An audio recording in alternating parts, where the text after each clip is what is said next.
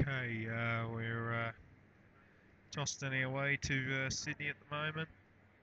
Um, as you can see, I'm actually doing this on board the flight rather than in a motel room or anywhere. This is just a little test. So far, everything's going all right. Everything's been packed. Everything's going to plan. Hopefully, everything will go smoothly in Sydney tomorrow morning. The plan at this stage is to make sure I'm up at about 5-ish. Got to be at the precinct about 6:30.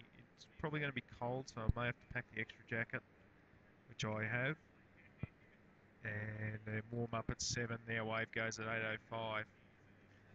I'm expecting a smoother run than last year because there's likely to be less traffic in the way, given that the blue group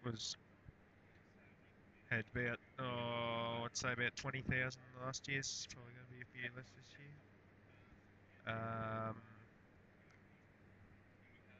It's probably going to be 4 more serious guys, so I'll do the usual and line up in the middle. Not much else to say really. Physically I feel okay. Not 100% naturally, but feel okay. Think good sleep will fix it up.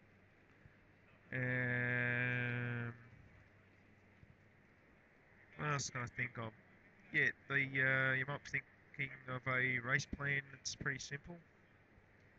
Just settle in, try and get a good rhythm through the tunnel, and then I'm gonna try and attack the hill. Try and pick my moments to attack the hill naturally, but I've got to attack the hill and we'll go from there. And also this year I've got to remember not to time the kick too early. I still remember last year I decided to kick for home a little earlier than I should have. And by the time I reached the final corner I was absolutely spent and couldn't go much further. But hopefully this year will be a lot easier for me. Training in the lead up hasn't been great, I have to say. Basically, the last week's been a bit of a write-off of work and soreness from footy.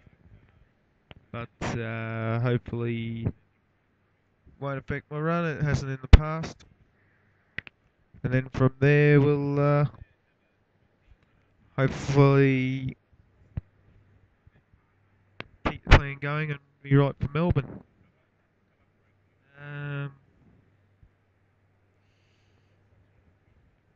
What else is there?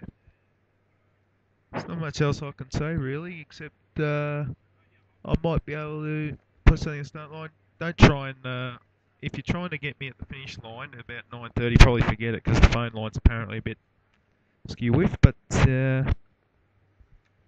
yeah, so you're going to have to be patient if you want to reply or want me to reply to anything after the finish line, which will be about 9:30. So, or probably before that even. So the whole aim this year is to get there in about just under 1:10. I'm very hopeful, very confident. Got to think positive. Again, I think it depends on how quickly I'll get up and down the hill though. Anyway, about to settle in for the rest of the flight and we'll catch you in Sydney tomorrow.